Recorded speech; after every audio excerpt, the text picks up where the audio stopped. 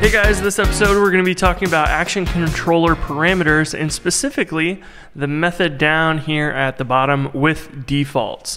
Now this is just an alias for reverse merge, but it is one of those things that I commonly see and commonly do myself in our controllers when I need to assign some default values. So let's take a look at an example.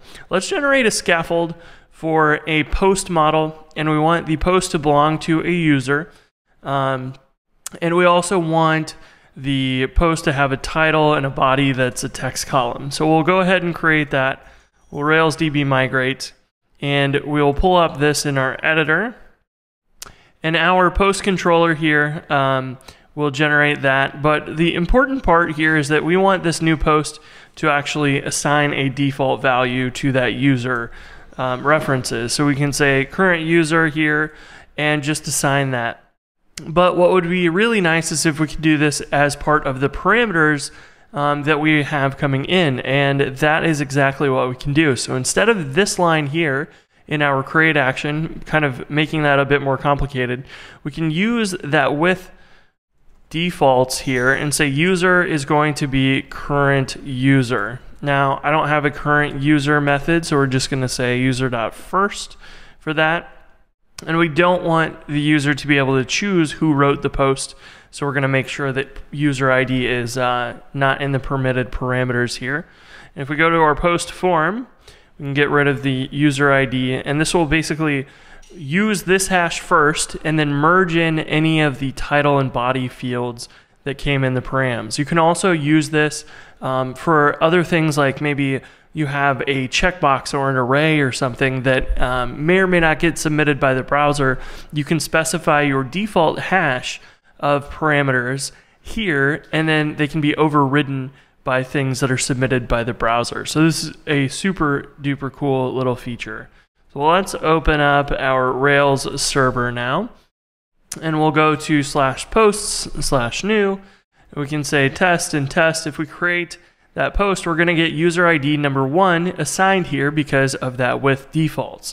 So this is really just the reverse merge that is built into a hash, even though the ActionController parameters are not actually inheriting from a hash. So if we go to GitHub for this, you'll see that if we go look at the implementation of this, we have all of these methods that match with hashes like merge, values at, compact blank, compact, you name it. We have all of these implementation details that make this work just like a hash in most cases.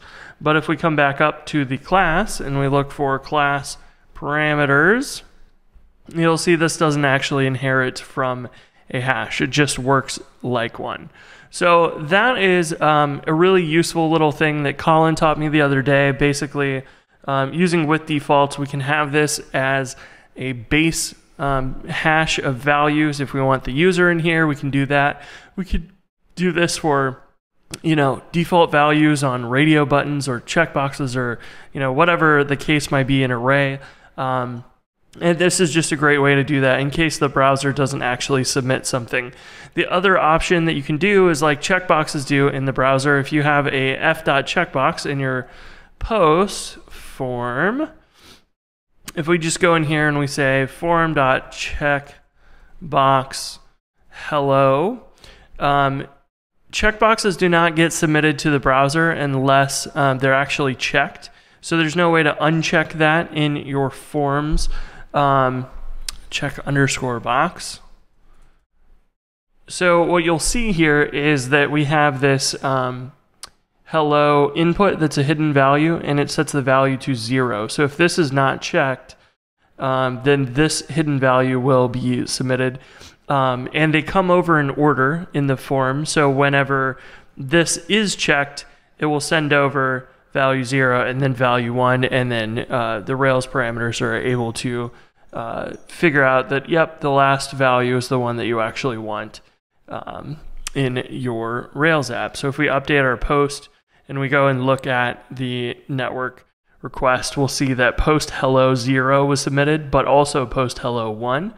And if we edit this post without checking the box, we can check out that payload. Post hello 0 was just 0. there was no 1 for the checked box because it was not checked.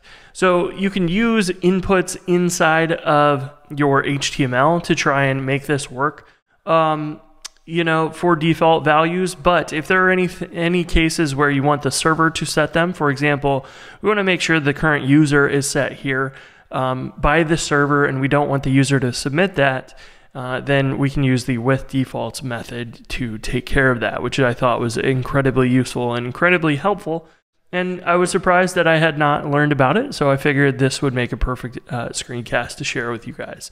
So that's it for this episode. I hope you enjoyed it, and I will talk to you in the next one.